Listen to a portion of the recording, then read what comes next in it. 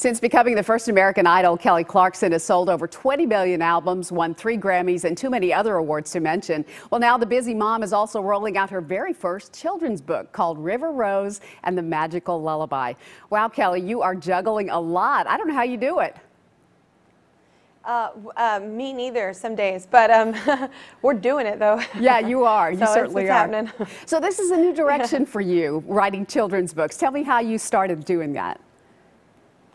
Well, it was inadvertently, really. I originally wrote it for my daughter, and just all these little stories. We were traveling, and her passport was just like flooded with all these stamps of cool places that she wasn't going to remember, obviously, at the age of 1.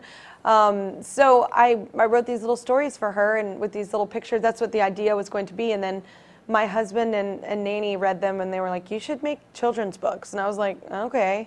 I don't know if anybody's going to read that, but anyway, they ended up really cute. So I'm pretty excited. It was very organic and not planned. So.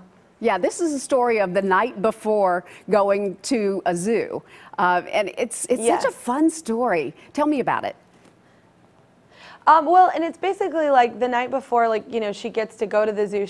She's like every other kid, and she can't wait. You know, she's so impatient about it, and she, you know, she's hard to sleep. She doesn't want to go to sleep, and so her mom comes in and sings her lullaby. She says she won't go to sleep until that happens, but then you don't know if she falls asleep or if she's like awake. You know, it's kind of this magical book where all of a sudden these balloons kind of run into her window and tap on the window, and she sees them, and the lullaby takes her to the zoo, and then she has like the animals are singing and dancing and talking with her, and it's like this whole magical experience that you're like, is she dreaming or is she not? And then well, I'm not going to tell you how it ends. You have to get the book.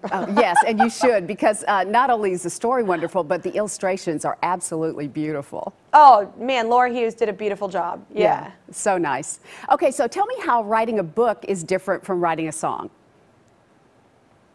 Well, I wrote it initially kind of the same way. I was up on an airplane all night long.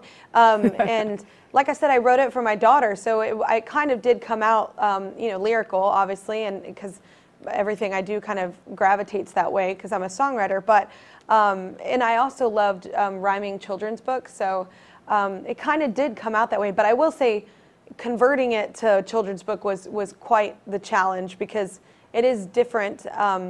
How kids, you know, receive meter and cadence and all of that when it's a rhyming book, you know. And so it was challenging. But my editor is Superman, David Linker, and we did it. So that was the most challenging part, though. How does River Rose like her book? Oh, she loves it, but she loves it because my face is like huge on the back of it. So she calls it the mama book.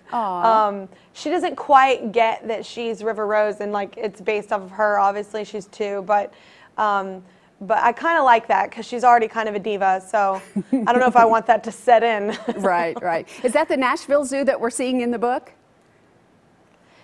It's every zoo. She's been to, we literally travel all over the world, and she always goes to like zoos or museums, or like if I'm working, my nanny Allie is amazing. She takes her everywhere, and our 9-year-old as well, and 5-month-old now. So they are always busy doing something like while mama's working. So she's been everywhere. She's been to like so many, she's done so much as a kid, like that, like a lot of adults haven't even done in their whole life. Wow. So they're all super blessed, but it's a lot of zoos. It's kind of even like the kangaroo, she is in there. She's been to Australia, and so, you know, she went to like this kangaroo sanctuary. So we kind of tied in a lot of different animals from different parts of the world. So Neat. like a zoo. Well, it is a magical book. I just love it. I can't wait for the grandkids to get to see it. And there's a wonderful companion song that goes with it too. So what a pleasure to see you. And we're going to get to see you on the 11th at Toys R Us in Cool Springs, right? Yeah. That's going to be fun. I think so, yeah. I'm gonna be there. Yeah, I'm excited. Great. Well, nice to have you coming back to Nashville. I know you're on the road so much. It's going to be fun to see you here in town. Thanks so much.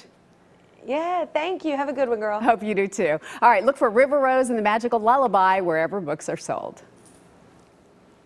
Well, in addition to the book and special lullaby, there's also an adorable River Rose Lullaby Doll. And in celebration of its release, along with the book, fans will have the chance to meet Kelly and get her autograph on both the doll and the book tomorrow afternoon from 4 to 6:30 at Toys R Us in Cool Springs. Kelly's only meeting with 200 families or groups on a first-come, first-served basis. Lots more details and instructions on our website, so just go to newschannel5.com for more information.